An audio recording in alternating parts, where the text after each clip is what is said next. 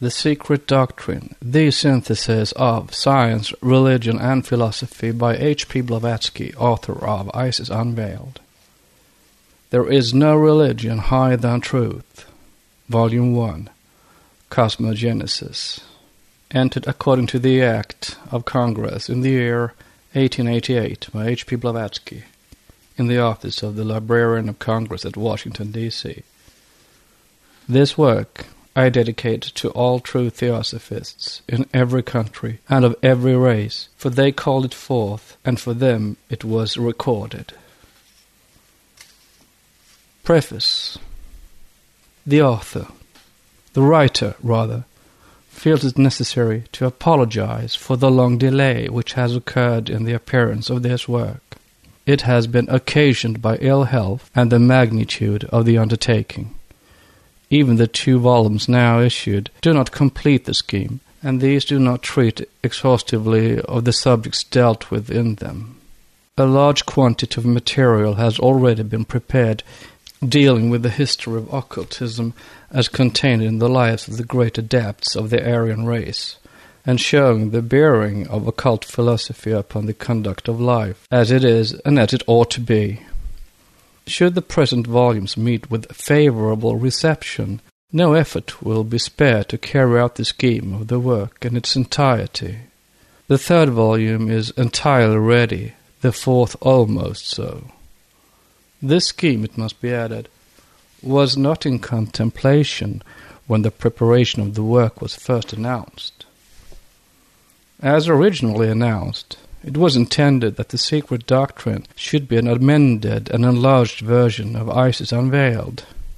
It was, however, soon found that the explanations which could be added to those already put before the world in the last named and other works dealing with esoteric science were such as to require a different method of treatment, and consequently the present volumes do not contain in all 20 pages extracted from Isis Unveiled.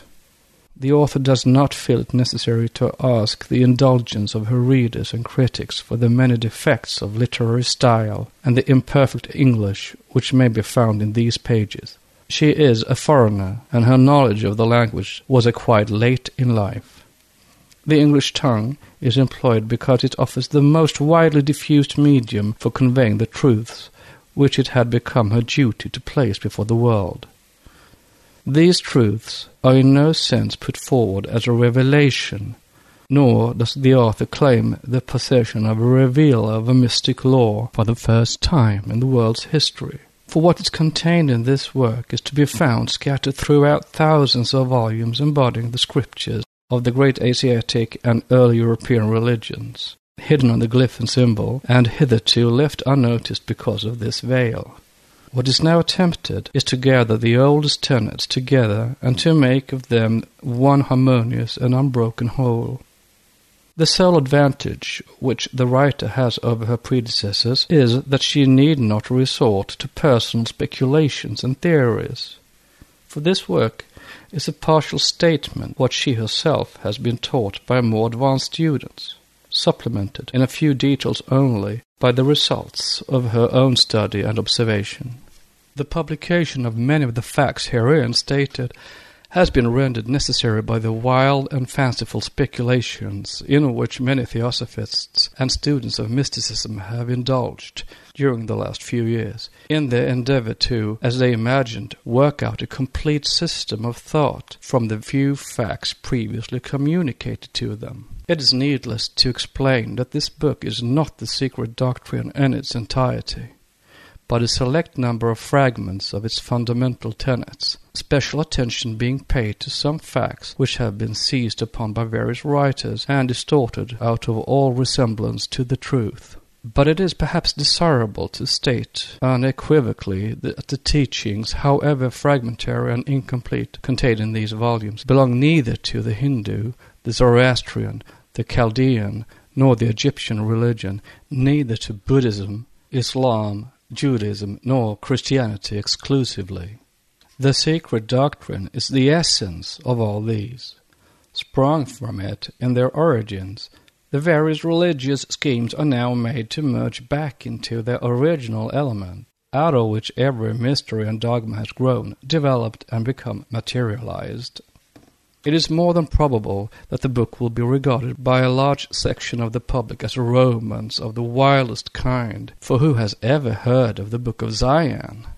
The writer, therefore, is fully prepared to take all the responsibility for what is contained in this work, and even to face the charge of having invented the whole of it. That it has many shortcomings, she is fully aware. All that she claims for it is that, romantic as it may seem to many, its logical coherence and consistency entitle this new Genesis to rank, at any rate, on the level with the working hypotheses so freely accepted by modern science. Further, it claims consideration not by reason of any appeal to dogmatic authority, but because it closely adheres to nature and follows the laws of uniformity and analogy. The aim of this work may be thus stated, to show that nature is not, quote, a fortuitous concurrence of atoms, unquote, and to assign to man his rightful place in the scheme of the universe, to rescue from degradation the archaic truths, which are the basis of all religions, and to uncover, to some extent, the fundamental unity from which they all spring. Finally, to show that the occult side of nature has never been approached by the science of modern civilization. If this is in any degree accomplished, the writer is content.